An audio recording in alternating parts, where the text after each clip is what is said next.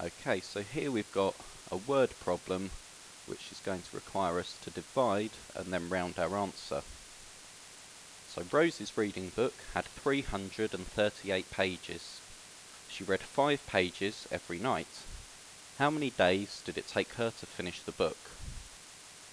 So I've set up my division calculation. 338 divided by 5. Now when we're dividing, we always start on the left with this digit on the left. So 3 divided by 5 we can't do. If we've only got 3 things, we can't share them out 5 ways. So let's put the 0 there, and then let's skip the step. 0 times 5 is 0, rather than bringing down a 0 and bringing down a 33, subtracting 0 from 33. Let's just take that together. Let's box that. So 33 divided by 5. Well, we can go 5, 10, 15, 20, 25, 30. 35 would be too many. So 6 times 5 is 30. And then we need to 6 times 5, we need to bring down that 30, subtract it from the 33 to give us 3. Then we can move on to this digit, bring that down. 38 divided by 5. So 5, 10, 15, 20, 25, 30, 35, 40 would be too many.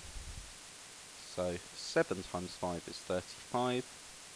If we subtract that from 38, there's no more digits to deal with, so that will give us our remainder. 38 subtract 35 is 3.